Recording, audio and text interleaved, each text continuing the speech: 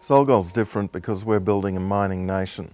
We're building mines that are intergenerational, that will survive metal price cycles and that can contribute significantly to the growth of the GDP in Ecuador. We feel like we've discovered a whole copper mining province. It's a little bit like coming into Chile in the 1600s. It's untouched. That's been because they've been focusing on oil and gas production out of the Western Amazon basin. They need another industry. We're here to help build that, and we're doing it responsibly, slowly, and with a great attention to building a strong regulatory framework as well. It's taken us 6 years to define a massive resource here. 23 million ounces of gold, nearly 11 million tonnes of copper. It's still growing, and ultimately we expect it to be significantly bigger than that. That has taken a lot of man hours, lots of geologists. We're training up Ecuadorian geologists to recognise the various features of this ore body so that we can apply it to the exploration of the other target areas that we have through the country. We therefore expect that the definition of future ore bodies will be done much more quickly and much more efficiently, even than the low $1.43 per ounce equivalent that it's taken us to discover Alpala, or in copper equivalent terms that's only 0.34 of a cent per pound. So we believe that we're the best company in the country to efficiently and rapidly build the country's resource base on which to base new mining developments. Cascabel is hosting more than 11 million tons of copper, 23 million ounces of gold, and more than 100 million ounces of silver. At the national level, Cascabel is the biggest deposit discovered in Ecuador. At the international level, it will be a very important copper supplier for the world. We're in a very exciting moment right now doing the pre-feasibility study. As well as the pre-feasibility and geotechnical drilling, we're also expanding the Alpala system itself. This hole is in Alpala North, close to Trevino. We're still in high-grade copper mineralisation.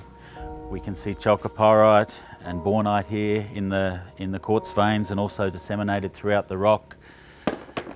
It's beyond all of our expectations. It has been for a long time, but it's interesting that it keeps continuing.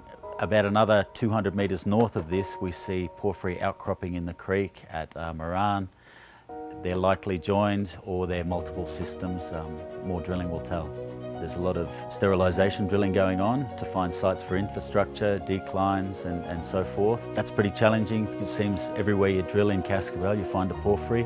There's a lot of untested targets within the Cascabel concession. It's so mineralised, it's incredible. We don't know what more we're going to find here. I really think that finding a barren site to build the infrastructure is going to be one of our biggest challenges here.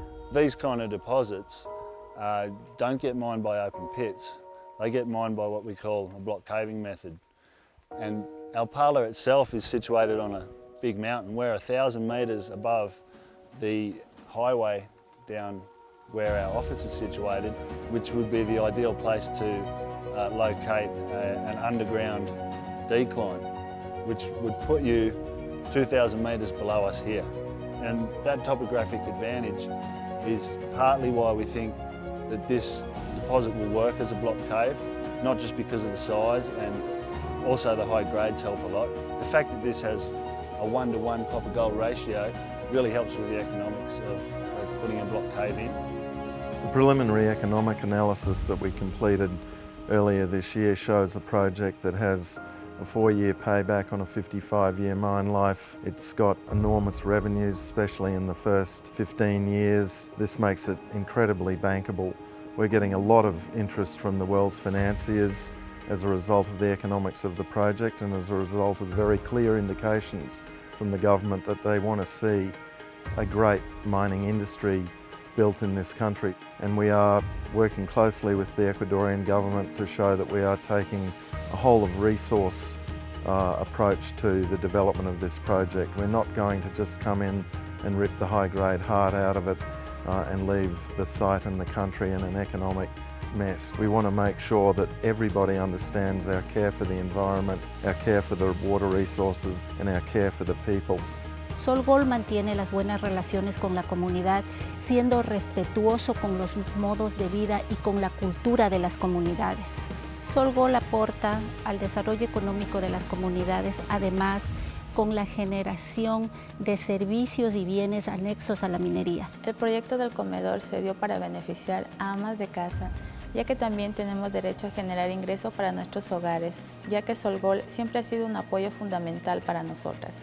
Me siento muy orgullosa de ser parte de este proyecto porque se centra principalmente en lo que es reforestar áreas dañadas, como lo que ya se ha perdido, que son vertientes, bosques, y así hacer que los animales igual vuelvan porque se han ido alejando por falta de la naturaleza.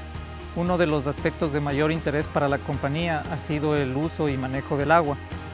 Para esto hemos sido pioneros en implementar tecnología de punta que nos permite, a través de procesos de recirculación, reutilizar aproximadamente el 85% de este recurso en nuestras actividades de perforación. What excites me most about the next 2 to 5 years is the new discoveries we'll be making right across Ecuador. Rich, high-grade epithermal gold deposits and large copper and gold-rich porphyry systems. They're outcropping all over the country. There's been no work done. SolGold, the best place to make the discoveries. We hold all the best ground in Ecuador and we have the best team. The blueprint that we've created with the discovery of this project, we're going to apply on 12 other projects down through the spine of Ecuador. We believe that Ecuador has the ability to become one of the greatest copper producing nations on earth. There's only 16 million people in Ecuador, and that means that we can touch the lives positively of all Ecuadorians, and in return we're looking to build the endorsement by the entire nation of our activities and our projects here.